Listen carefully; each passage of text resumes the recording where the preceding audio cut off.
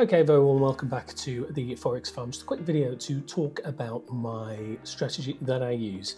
I've used for quite a long time. It's very simple, and I'm currently using it in my 50 to 100,000 Forex challenge. Let's have a look. So here we are on GJ, and this is the exact trade that I called out the other day, which is trade number 1 of my 50 to 100,000 challenge. Now, I called this out yesterday, so if you're following along, you'll see that I'm not sort of cherry picking trades and stuff. It hasn't played out yet, it's got a long way to go, but I got in around about here, and as you can see, it's currently heading in the right direction. We've stopped to break even now that we've closed just above, well, we haven't, maybe wait another 4 hours and see if we close above this area of resistance here. If we do, then I'll be looking to move my stop to break even. But let me talk about this trade and how I decided that this was a good trade, what my strategy was, my steps, my process, and then you can take it away and see if it works for you. So first and foremost, what I would do, and I do this typically on a Sunday night, I go through my watch list and I'll start on the weekly time frame. And what I would do here is I would just have a look and see if the market is bullish or if the market is bearish. Now, in the case of GJ, the market is clearly bearish. Now, how do we find out whether it's bullish or bearish? We just look at what the market is telling us. So it's creating higher highs and higher lows, higher highs and higher lows, and higher highs and a higher low. And then we would like to think that it would create another higher high.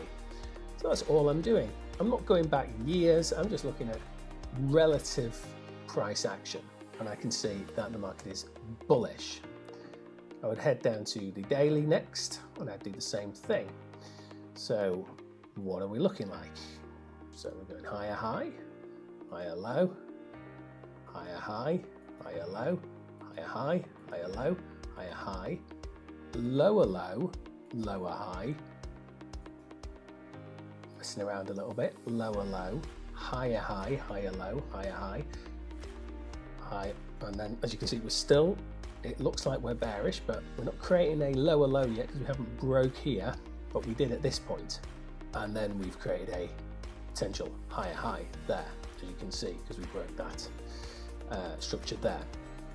So the daily is a little bit confusing, but you've got to remember that overall we look bullish on the daily. We've got to sort of go bearish in order to hit, in order to hit a higher low on the weekly. So looking at the daily, it looks relatively bullish. Drop down to the 4 hourly, and on the 4 hourly we can see we are largely, or we were largely bearish. So we go back to the weekly. So we know we're bullish. So if I'm framing a trade on the weekly, I would look to mark my support and resistance levels on the weekly first and foremost. And this area here is a clear area of support. Prices come up, it's come down, it's found support here, it's bounced up, it's come back again, it's found support. These tails as well, these long wicks, are also telling me that price has tried to trade down and hasn't been able to be pushed back up. It's a good sign that price is going to go up. So this would be my key area of support. I've also got a line in here. I say, what is that line? That is a psychological level, which is currently set at the wrong level. Yeah, I did it set at 181. Yeah, so 181 psychological level, which is an area where you would think people would buy and sell from. It's a round number. People like round numbers, so it ties in as well. It just adds another confluence to the overall trade. So that's my area there. I would be looking to take a trade from this area. So drop back down to the daily, and now the daily doesn't look so bad. So yeah, it's bullish, turns bearish, because it's got to turn bearish to come down to our area here. It's not bearish on the weekly, it's just a lower high. But on the daily, it would have to turn bearish because it's a lower time frame. Same on the 4 hourly. If you look at the 4 hourly, it looks very bearish, but it's only because it's creating a lower high on the weekly. So you don't need to be too concerned if other time frames aren't necessarily in sync, as long as the overall trade idea makes sense to you, and it did. The weekly is bullish, it's come into an area of support. The other time frames are showing that it's come into that area. Now, how do I find my entry? So my entry is pretty straightforward, really. I will take entries from the 4 hour, the 1 hour, and 30 minutes and 15 minutes typically. And I'll look at the 4 hour, and I got in this trade a little bit late, really. But what I would typically do, let's go back, to sort of here. So I'm looking at this market now and I'm going, right, we've come into our area of the support. I want to see us break bullish on the 4 hour in order for me to want to take a trade. And if we follow price, well, you can see we have created lower low, lower high, lower low, higher high. So that's an area where you could have potentially got in, potentially it would have been a loser. We created another lower low, lower high. We're not doing anything here, we're not breaking anything here. Higher. So we've currently created a higher high there. We've broken this. So now I'm interested. So what's happening next? Now that candle to me is a perfect entry signal. Bullish engulfing, looks good.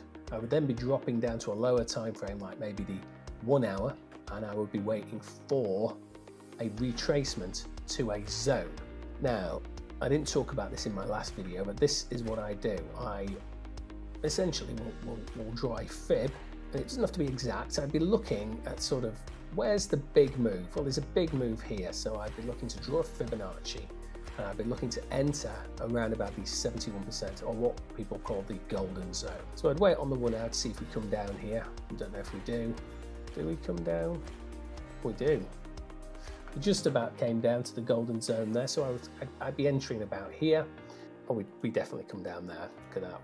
I'd be entering, yes, so that's where I'd enter, right there on that candle. I didn't enter, as you can see. I was a little bit late. I wasn't at the charts, but I would have typically entered here. I'd have a stop around about here. And then what I would do is I would go onto the weekly time frame. People always go, well, why would you go onto the weekly? What are you going onto the weekly for? That's nuts. Don't go onto the weekly time frame. I framed my trade on the weekly. So I've drawn my area of support on the weekly. I've looked at market structure on the weekly.